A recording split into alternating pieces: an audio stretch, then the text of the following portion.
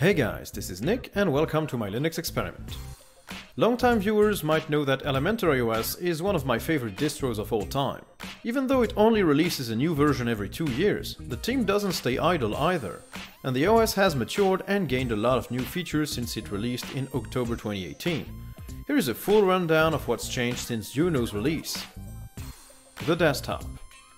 While Pantheon's metaphor stayed the same, with a top bar and a dock, a lot of improvements have been added to the desktop itself. In the Applications menu, it's now possible to search for system settings panels, such as display or keyboard. You can also look for system actions, in the language you selected or in English, such as reboot, shutdown and the like. The indicators also have seen a lot of work. The date and time indicator now makes it clearer which day is the current one and which day you've selected. The Bluetooth indicator has been largely revamped, with device names written in bold and using a dedicated icon depending on which peripheral type it is. Each device also will show a badge to indicate its connection status. The session indicator now displays keyboard shortcuts to log the session and log out, and the sound indicator now allows middle-clicking on the microphone icon to mute audio input and scrolling over its icon to adjust input volume.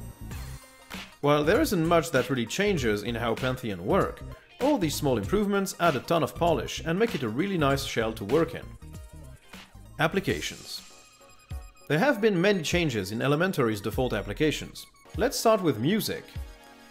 Music has better sorting of tracks in all its various modes, and now sports an orange accent color to match its icon.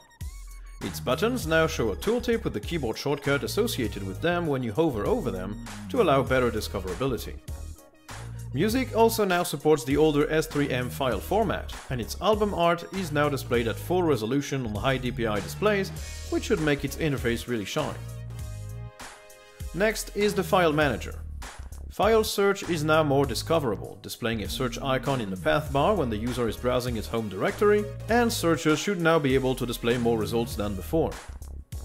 All buttons that have a keyboard shortcut associated with them will now display them in their tooltips, and you can now enable or disable thumbnails for documents and images. Keyboard navigation has been improved, allowing you to cherry-pick and select individual files or folders by pressing Ctrl plus Alt and tapping plus or minus to select or deselect specific items. Files also has seen a lot of code rewrite in 8 months and should now be faster across the board and use less memory. I still feel Files is one of the best, simple file managers out there, especially with its column view. Elementary's calendar app, called Calendar, has also been tweaked a bit, especially in the looks department. Events will now make better use of color, and you can pick a specific color for each calendar from a selection based on Elementary's color palette. These colors will be displayed in the calendar list, to make it easier to identify which calendar you want to display or not. When creating an appointment, you can also search through calendars, which should help users managing a lot of those.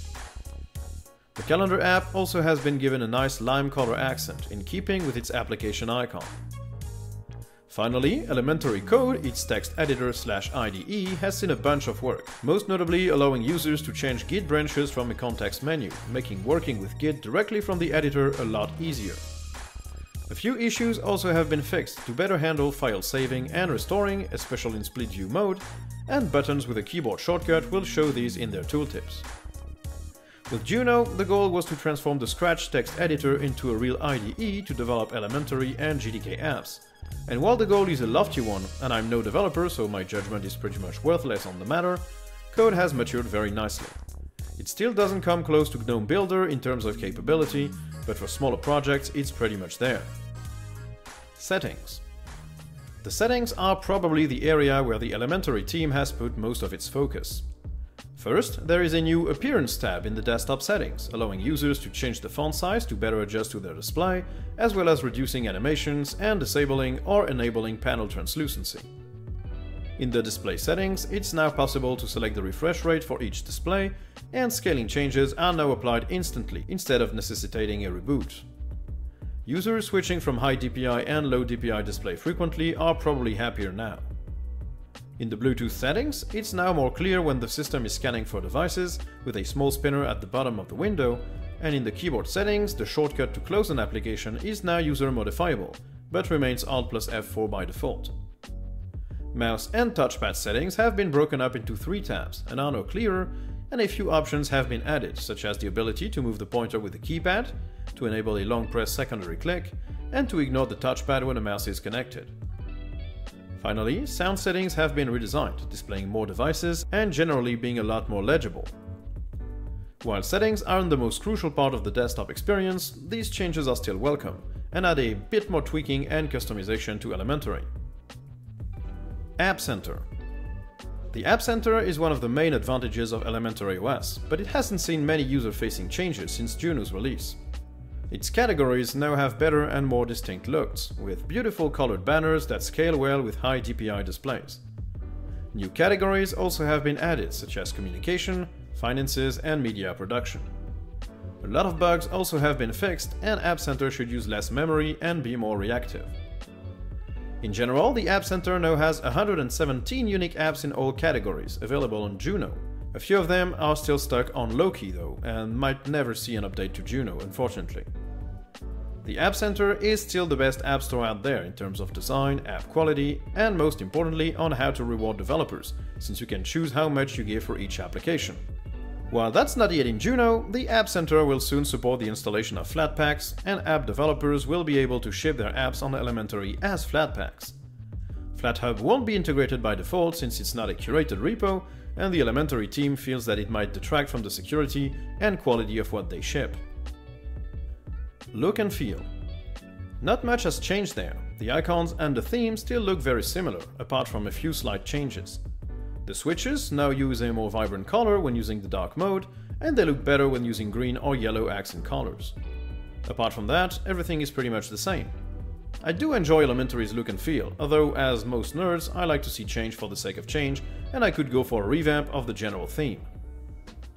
And that's about it.